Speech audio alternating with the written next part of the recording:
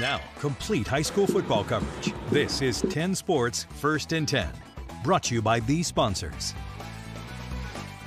Welcome to the big show, everybody. Week 10. In case you missed our trick-or-treat event at Lehman Family Farms, WSLS 10 basically turned it into a Jurassic Park sequel, and it continues tonight in the newsroom, folks. It's kooky. It's crazy. We'll channel all that as the regular season winds down. You didn't ask for reality. You asked for more teeth, and we're giving it to you. Dr. Henry Wu's got nothing on Samantha Smith and her staff, Allie Graham and the web team, as they continue to keep us updated on all things football on the First and 10 site. Which brings us to what amounts to our breakdown segment a little early. The River Ridge has a number of teams that should make playoff pushes in their respective divisions, including Patrick Henry at Pulaski tonight. 10 Sports' Eric Johnson has a look at this key matchup.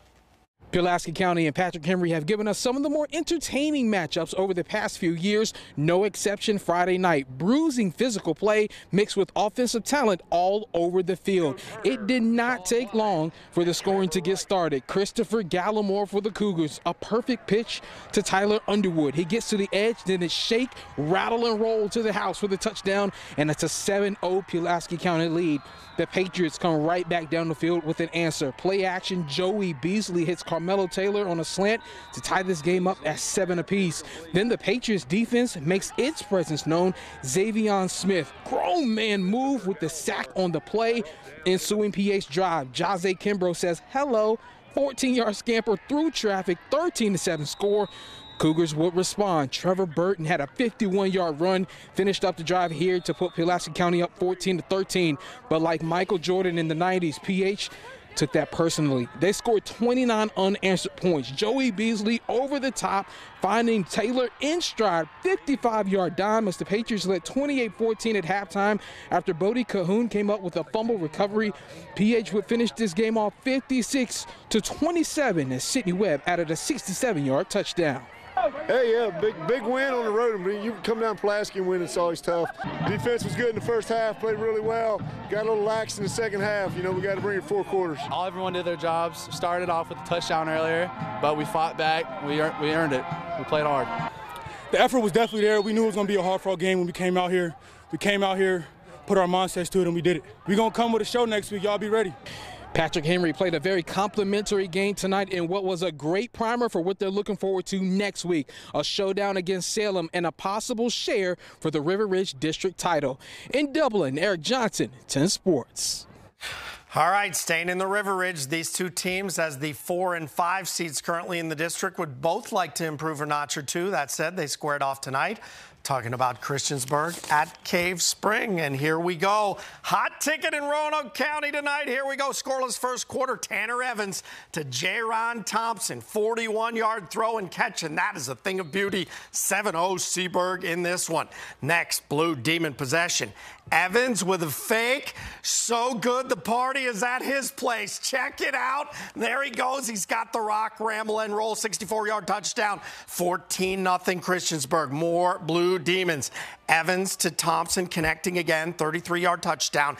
Evans would leave the game after this play late in the first half. The Knights quarterback, Landon Altizer, also with some injury trouble. He left the game as well. This one goes to Christiansburg, 24-14.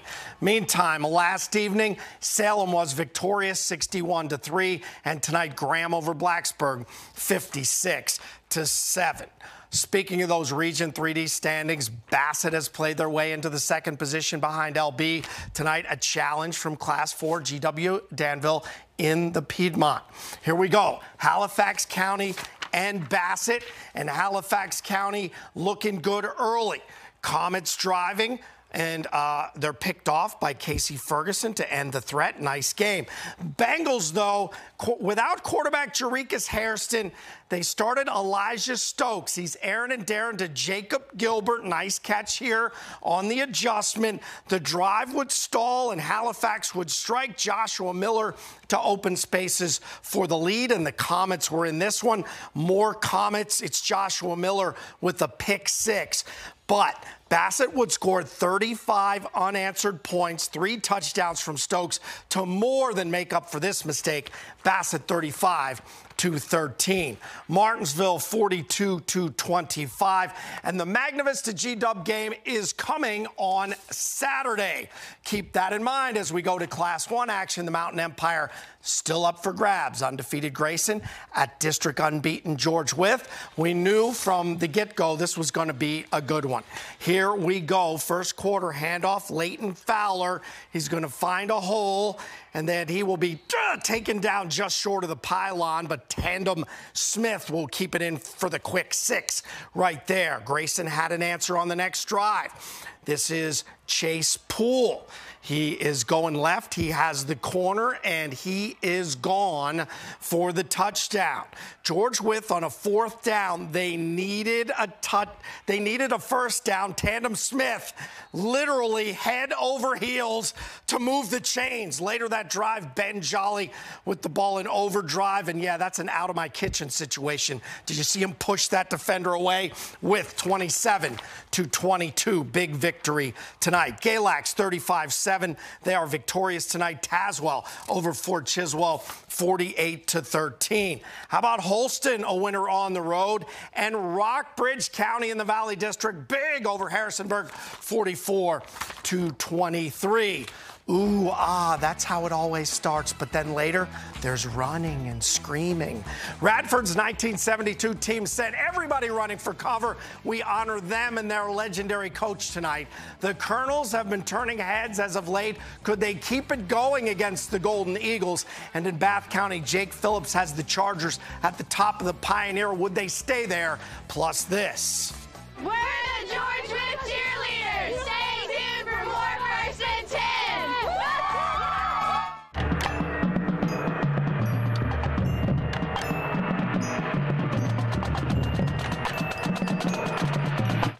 All right, it is certainly a special night at the home of the Bobcats where the school and community came together to honor the 50th anniversary of the 1972 state championship football team.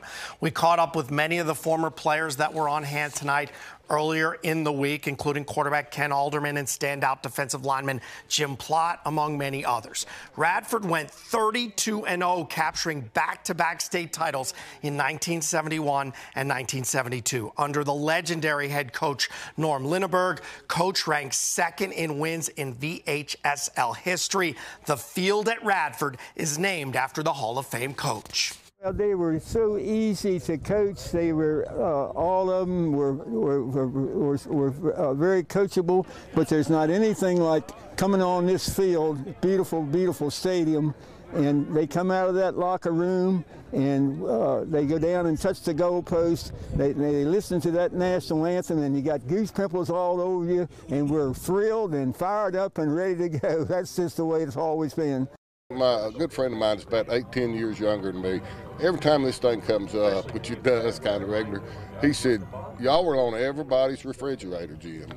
And everybody in town had a picture of the Bobcats of that state team on their refrigerator. And what such a great teacher and role model we've had in Coach Linneberg. And all of our coaches we had, Ron Matlock, our line coach, Ron Linden, our back coach and secondary coach, they were tremendous for our kids back in those days.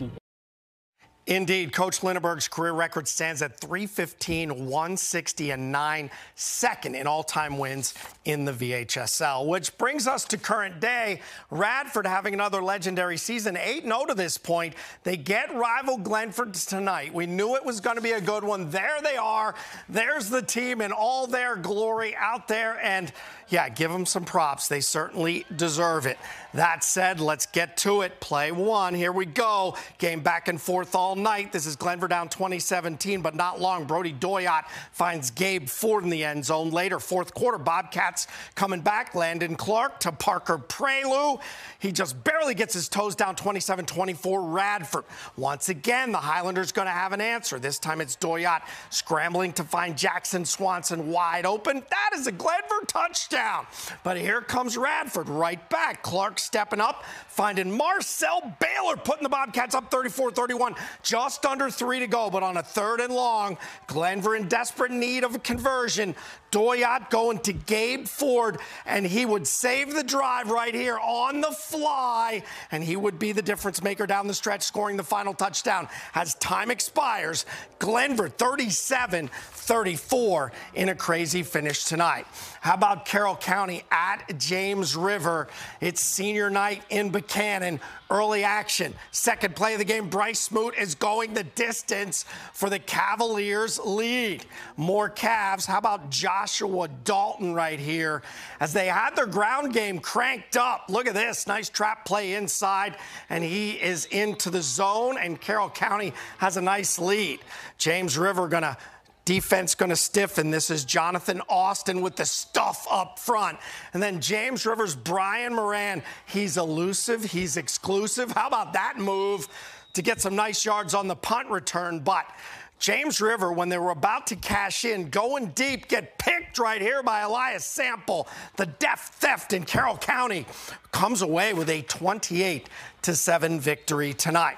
More scores for you. Appomattox, the Raiders rolling in the Dogwood. Meantime, Dan River by a touchdown over Chatham in a quality contest. The Colonels of Alta Vista rolling tonight over Nelson County, and Gretna takes down Tunstall 40-6. To the Blue Ridge District, reminder, Franklin County at Lord Botetourt tomorrow night. Tonight, Stanton River with some momentum at a talented William Fleming team. Another crazy upside-down night in football. Pick it up midway through the third. River up 24-6. Malachi Coleman, 11-yard touchdown. Colonels convert the two-point conversion. It's 24-14. Eagles add to the lead. Nathaniel Martin, 30-yard field goal off of William Fleming turnover, 27-14. But Malachi Coleman and company, here we go. 5-yard touchdown, 27-20. Right here. 2 minutes left in the game.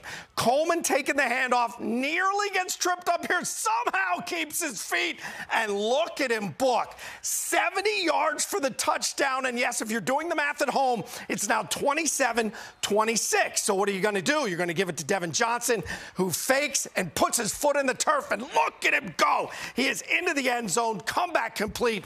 William Fleming, 28-27. Northside at William Byrd tonight. Here we go. The dog pound is fired up, picking it up in the second quarter. Israel Hairston had a game. Look at him go.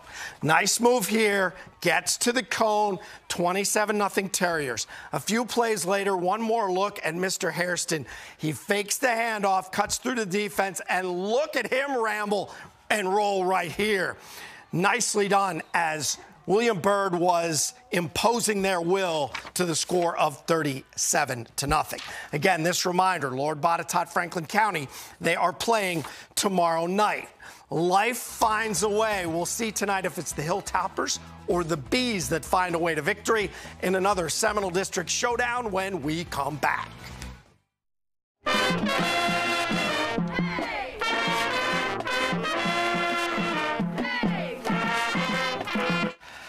Perry McClure at Bath County. The Chargers tonight, it was senior night, and all the seniors joined on the field with their families. Chargers quarterback Wyatt Campbell keeping the ball going 11 yards down to the 4-yard line. A few plays later, it's Wyatt Campbell again. He's going to drop back. He's looking. Braden Mabe makes the catch for the 4-yard touchdown.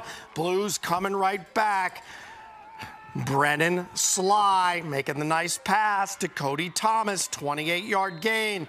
Same drive from the 3-yard line. It's Sly to John Snyder. That is big John Snyder, in case you've forgotten. Snyder would score 3 touchdowns tonight. Perry McClure 33-17.